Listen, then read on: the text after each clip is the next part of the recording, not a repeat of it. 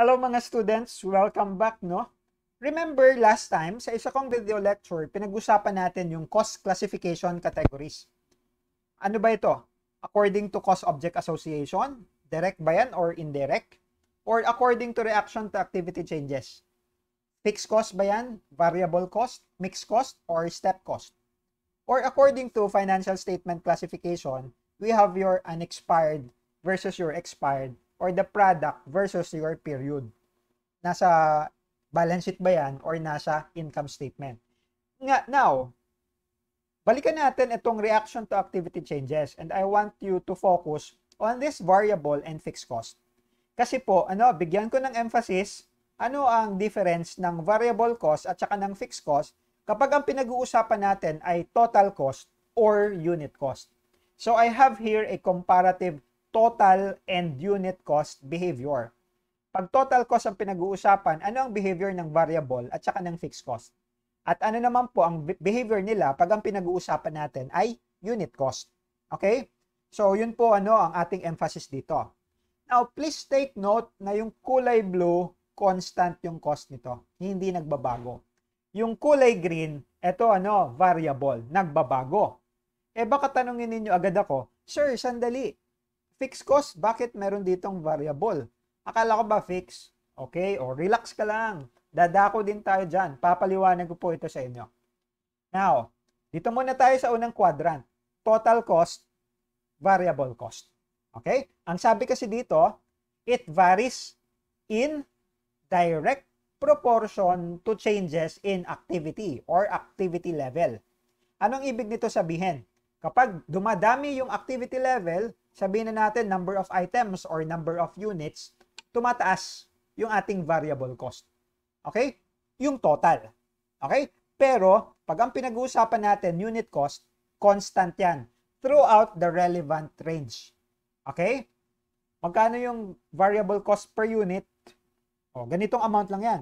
10 pesos lang yan. Kahit na 10 units or 100 units yung benta. Okay? Hindi yan nagbabago. Kasi constant yan. Unit cost kasi ang pinag-uusapan natin. Whereas sa total cost, magbabago yan. Kasi i-multiply natin yan doon sa number of units or number of activity level. Okay? Kaya siya variable. It varies in direct proportion. Okay? Ibig sabihin, kung pataas yung number of participants or number of units, tataas din yung cost. Pag may decline, bababa din yung total cost natin. Total variable cost. Samantalang, pagdating po dito sa fixed cost, it remains constant throughout the relevant range. Kasi wala tayong pakialam kung gaano kadami yung activity mo. Mataas ba or konti? Fixed lang yan. Total cost, total fixed cost ang pinag-uusapan natin dito. Pero, pag ang pinag-uusapan po natin ay fixed cost per unit, ibang usapan yan.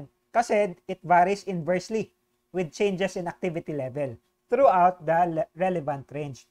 Ano pong ibig nito sabihin? Habang dumadami kasi yung activity, o kunwari, number of items ang pinag-uusapan natin, dahil fixed yung total, kung dumadami yan, ibig sabihin, maraming nagsishare ng total. Kaya nga, pag ang pinag-uusapan natin per item, mas lumiliit yung cost. Pero pag konti lang yung activity level, mas marami yung magsishare. Kasi nga, yung fixed cost natin, as is lang yon.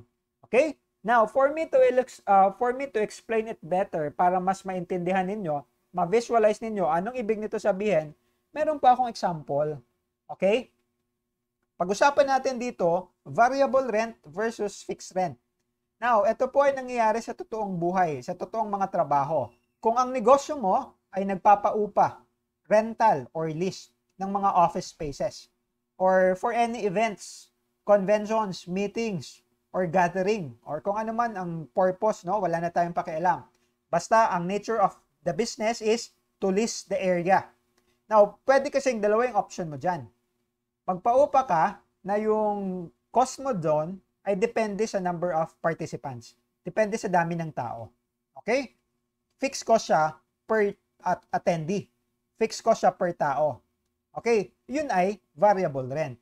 Pero kung wala kang pakialam doon sa number of participants, tawag natin doon fixed rent. Kasi basta meron kayong meeting, mag-hold kayo ng meeting doon sa aming office, sa aming premise, magbabayad kayo 5,000 per meeting.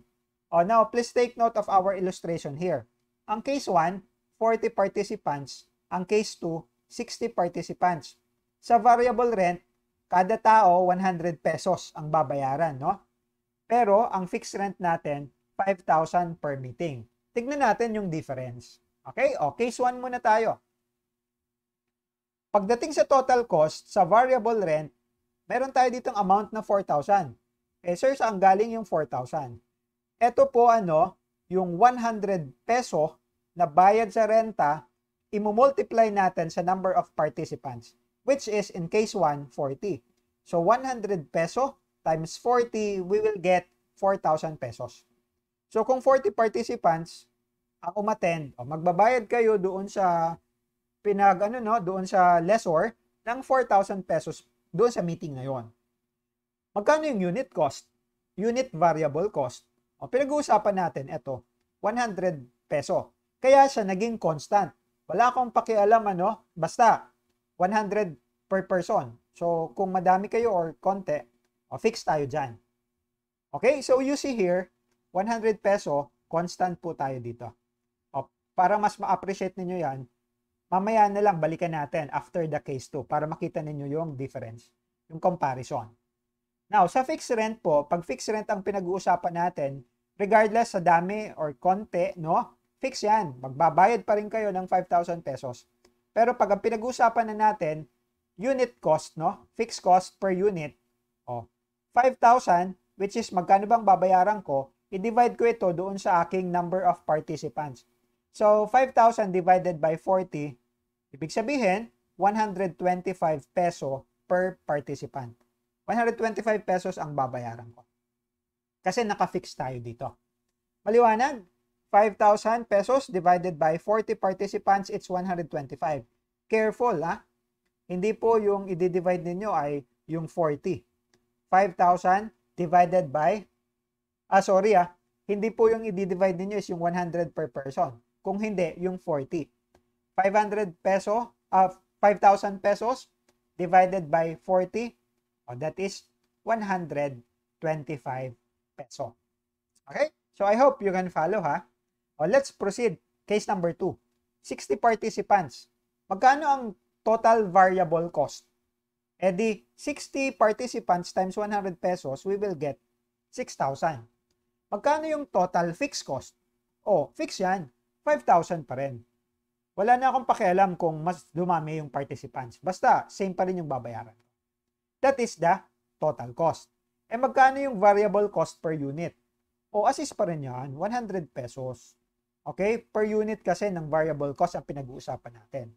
Magkano yung fixed cost per unit? Di 5,000 divided by 60 participants, we will get 83 pesos. Okay? Now, the observation.